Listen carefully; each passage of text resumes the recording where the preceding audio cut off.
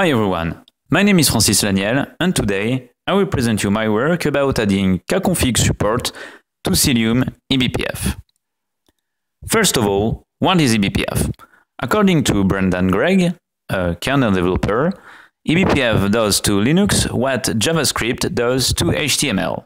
And with eBPF, you can now write mini programs that run on events like disk.io, which are run in a safe virtual machine in the kernel.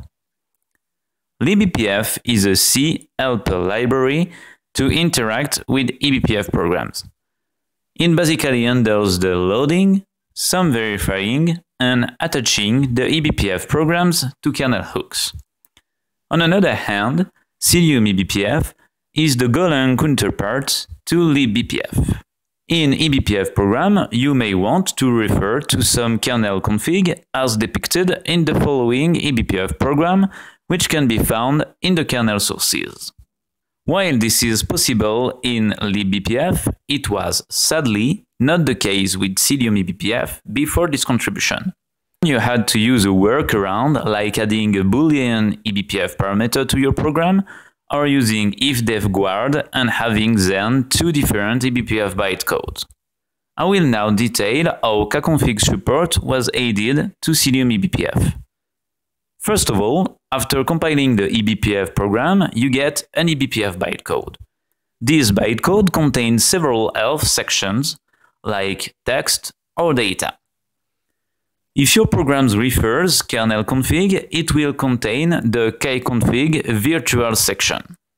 When this section is present, Cilium eBPF creates a corresponding eBPF map.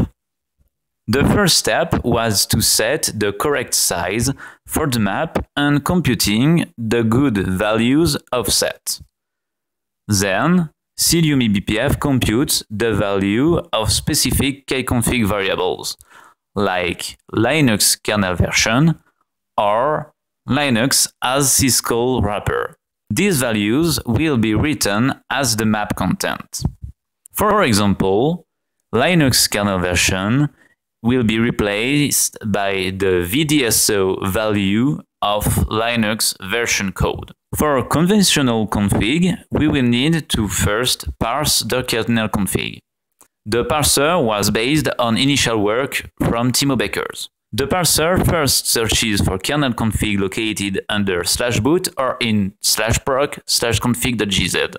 Once parsed, we will set the corresponding values in the map content.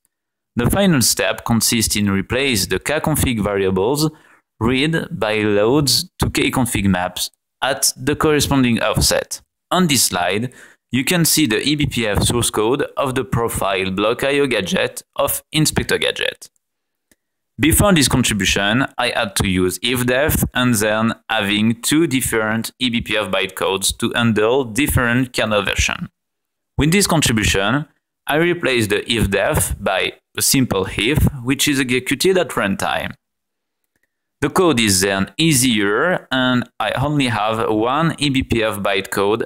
Also, the if could be optimized by the kernel verifier.